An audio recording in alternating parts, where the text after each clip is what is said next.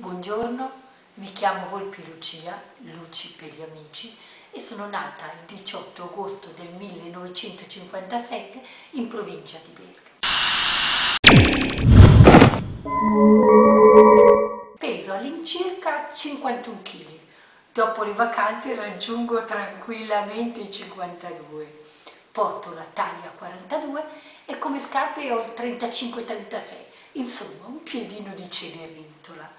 La mia età scenica si aggira sui 45-50 anni e tra le mie passioni c'è la recitazione. Questo è il provino che mi ha mandato Lucia. Lucia ha seguito, direi scrupolosamente, le indicazioni che vi ho dato la volta scorsa e ha realizzato questo provino così a casa sua. E ha commesso qualche errore perché per esempio guardava a sinistra, probabilmente lei si è scritta un foglio dove doveva dire le cose che insomma ha pensato e si vede benissimo che legge, ma questa non è una telepromozione, è un provino.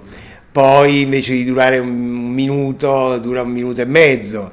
E diciamo è stata un pochino leziosa, no? Con i suoi piedini di Cenerentola tutto quanto, però sicuramente Lucia è una persona simpatica e comunque è il mio mito e io appena dovessi avere un'occasione sicuramente la chiamo e le darò l'opportunità di farsi un'esperienza di recitazione perché ci ha provato e devo dire ci ha provato seguendo scrupolosamente tutte le indicazioni che le avevo dato. Vi ripeto, basta nome, cognome, potete anche non mettere il cognome, basta il nome, l'età, l'altezza, il peso e dove vivete. Tutto ciò è sufficiente perché un regista, i registi che sono iscritti a questo canale e che cercano continuamente persone che abbiano voglia di fare un'esperienza di recitazione, che abbiano voglia di collaborare, che non siano semplicemente alla ricerca di denaro,